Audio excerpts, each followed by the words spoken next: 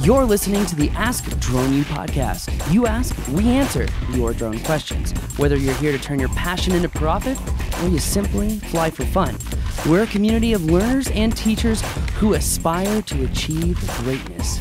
We are Drone U. Hey everyone, and welcome to another episode of Ask Drone U. We've got a very good question today, a hard question. So hard. It's a fun one. It's a good one. Let's save you from yourself. I'm Rob. I was trying to tee up a "that's what she said" joke, but hey, Yeah, whatever. well, Okay, oof, it failed. yeah, none of that. All right. Anyway, we're just gonna hop in right into today's question. This is brought to you by Drone U membership. If you are not a member and you want to elevate your flight experience, you want to learn from experience, you want to learn the systems necessary to systemically limit liability, increase your skill, and have a whole lot more fun and get the shots your competition can't. That's the Drone U difference as we fly high and above and beyond flight school. Hope you join us right now. Coaching calls, monthly coaching calls are free and included with membership. The value has never been higher. So why aren't you a member? thedroneu.com. Hey, Paul. Hey, Rob. Great podcast. It's my number one. I listen to you guys all the time when a new episode comes out, and I go through a lot of the old ones just to refresh my memory on everything you guys have said. I also understand that you like to be challenged, and I want to challenge you, but I want to do so by using your own words. You've recently suggested the Anafi AI as a potential alternative for mapping if you're not looking for DJI. And I challenge you to back up why you would say that, because March 27th, 2020, in a podcast that I'm listening to currently, you explain very quickly, linear rolling shutter, I'm done, it's science. So with that as my response, how do you suggest to others that the Anafi AI is something we should potentially look at for doing, maybe basic mapping as, with larger jobs you would want, you said not to use quadcopters. So if we're just doing small jobs, why would I want to go with something with a linear rolling shutter when I can go with a mechanical shutter on a DJI? And get better quality because I can go faster, get the jobs done more efficiently, and everything else that you've explained and I've tried to absorb. So now I'm seeing this contradiction and I'm getting a little confused. I've got a Mini 3 Pro. It's got a 48 megapixel camera with a linear rolling shutter. So are you suggesting that that's just as good as the Anafi AI minus the 4G dongle that I could throw on a Mavic? I'm trying to get a little more understanding on that, as I'd like to maybe buy a new drone in the next year or so, and I'm trying to figure out what I would save for. This Mini 3 Pro is something I just recently bought, so I'm very new to flying, but I've been listening to you guys for at least 3 years and love what you guys do, so keep it up. Thank you.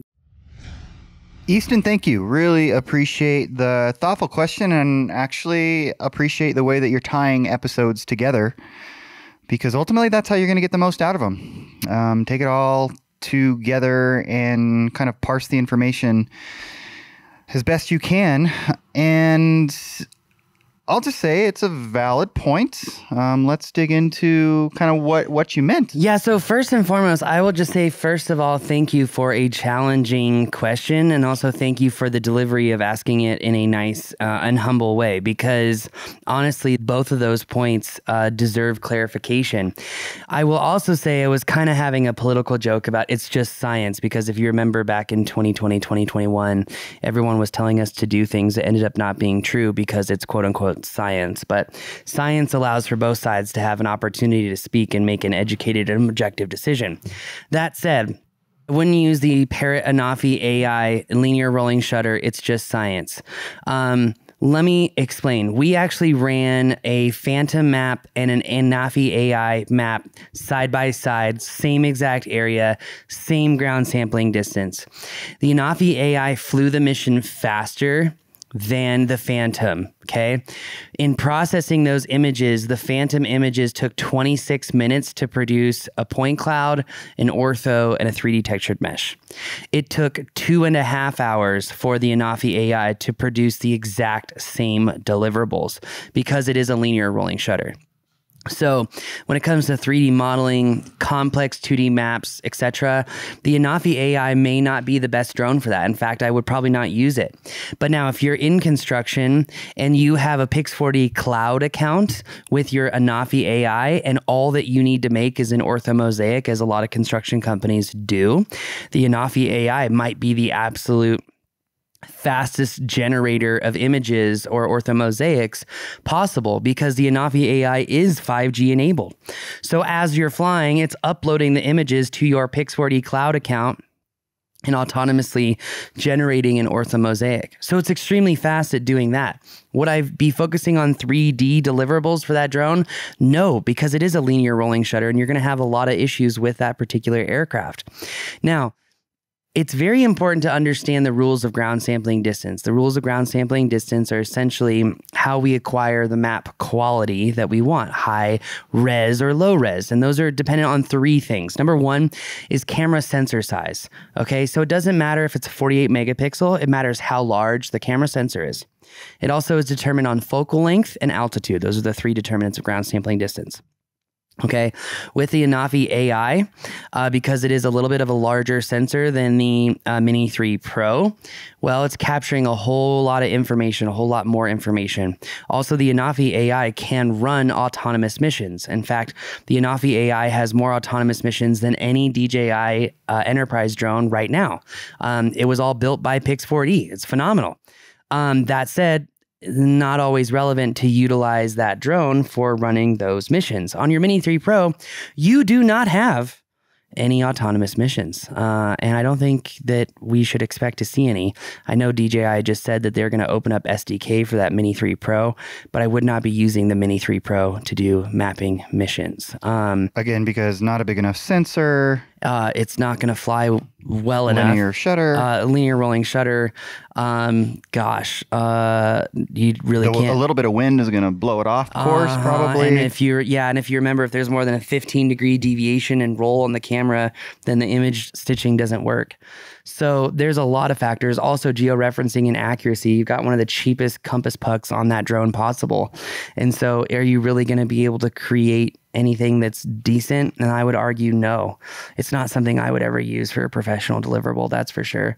I think honestly, now that we've seen the Mavic 3 Enterprise come out, you're really looking at, do I buy a Mavic 3 Enterprise? Do I buy a Parrot Anafi or another drone? Those 2 drones are similar price points, but the entire point of me bringing up what I said in that show was if you cannot fly Chinese drones, what options do you have at those price points? And you are right, linear rolling shutter does take longer to fly missions, and it does take longer to process missions. Again, to be succinct, in comparing it against a Phantom, it flew faster than the Phantom, but it processed images at almost 10 times slower than the Phantom. Now, if you're using Pix4D Cloud to just do orthos, then it's a great solution for rapid orthos when on construction. The Anafi AI is a really great drone for the price point. You know, again, looking at the Mavic 3 Enterprise, it's flying, mapping missions at 1/3 the time that it takes a Phantom to do the same mission. And it's also getting much higher quality, much more detail, much more lifelike imagery. All that to be said, I really appreciate you asking this question. Should you be mapping with a Mavic 3 or Mini 3 Pro? I don't think so. Linear rolling shutter is definitely inferior to a mechanical shutter, that is for sure. That really matters in 2 points. One, how many mapping missions are you doing? Volume. Because if your mapping missions take longer and they take longer to process, you may not be able to keep up in a regular cycle of completing these mapping missions. In addition, that linear rolling shutter is going to degrade your accuracy significantly, whether it's relative or absolute accuracy. And if you're not familiar with what I'm talking about, membership does have access to the new comprehensive mapping course where you can learn about all of those things and more, because mapping is something that you don't really have an opportunity to screw up. You really need to know what you're doing. Now in construction, where maps are typically not as often geo-referenced, you have a little bit more flexibility. But again, I think if anyone's getting into mapping, you need to be educated on geo-referencing, you need to be educated in acquisition techniques, and you need to be educated in processing techniques, because at the end of the day, all three affect your ability to deliver on any given job. Very interesting. And the thing about it is, too, that the drones that have been coming out, the mechanical shutter just seems to be elusive. On certain drones, yeah, 100%. Well, and you know that Parrot understands the importance of a global shutter, because the obstacle avoidance cameras are global shutters so that they can take in the information as fast as possible and spit out a map and know how to fly inside of that environment, because it's the obstacle avoidance cameras. So I will say, I think domestic manufacturers are learning how to build these drones at a much slower rate than companies like DJI. DJI also had more engineers on their team than our entire national labs in the United States.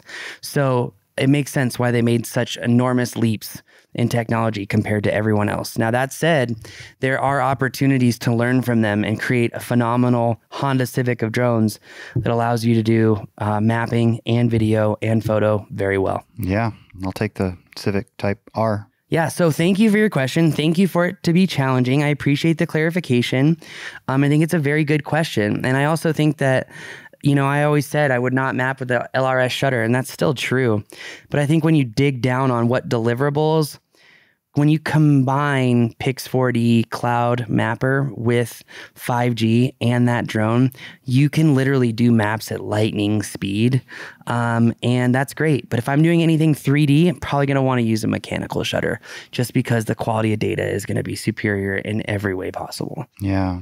It's also going to allow me to do volume-based business, which if you're a drone pilot and you're going to make money, you need to be doing jobs frequently. And with that said, an LRS makes that really, really hard. Mm-hmm. So at this point, because Easton did say that he's going to be looking to buy a drone, and let's just say that things remain constant for a while, and let's just say a budget in the neighborhood, give or take, of $5,000, are we looking at the Mavic 3E? I think for mapping, the answer is a solid yes. Yeah. Now, again, we're not going to get those great video features like we have on the regular Mavic 3. Hopefully, DJI opens that up. But I think the answer would be, if he can fly Chinese, Mavic 3 Enterprise. If he cannot fly Chinese, Anafi AI is a great drone. There are a lot of great drones out there. And I think a $5,000 budget really slims the opportunities, or options, I should say, sure, for drones. And I'm not really sure outside of those two options what he would have. He could buy a refurbished Inspire 2 and get it all. So I really miss my Inspire 2. That thing is so much fun to fly. Yeah, that's a bummer. So anyway. Well, and we'll see what the Inspire 3 looks like too. Yeah, I'm excited for Probably that. Not going to be $5,000 though. Yeah. If I had to guess. True.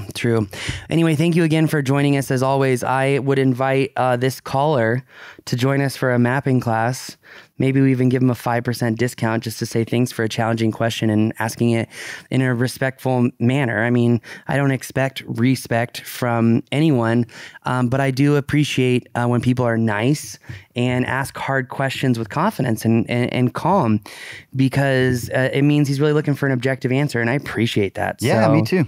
So frankly, thank you. Absolutely. Well done, Easton. We appreciate it. And if you have a question, whether it's to hold us accountable like Easton did, or just in general, you've got some business questions, or you're wondering about anything that goes on related to your drones or drone business, we'd love to hear from you at askdroneu.com. Amen. Thank you again for joining us. Please leave a review wherever you listen to the show. And Rob, do we really have 2,175 questions in the pool right now? No, not in the pool. Over the history of the Drone U or Ask Drone U, yeah. It's a lot of questions. All right. Anyway, thank you again for joining us. Ask your question, askdroneu.com. Thanks for joining us. Hope to see you in membership.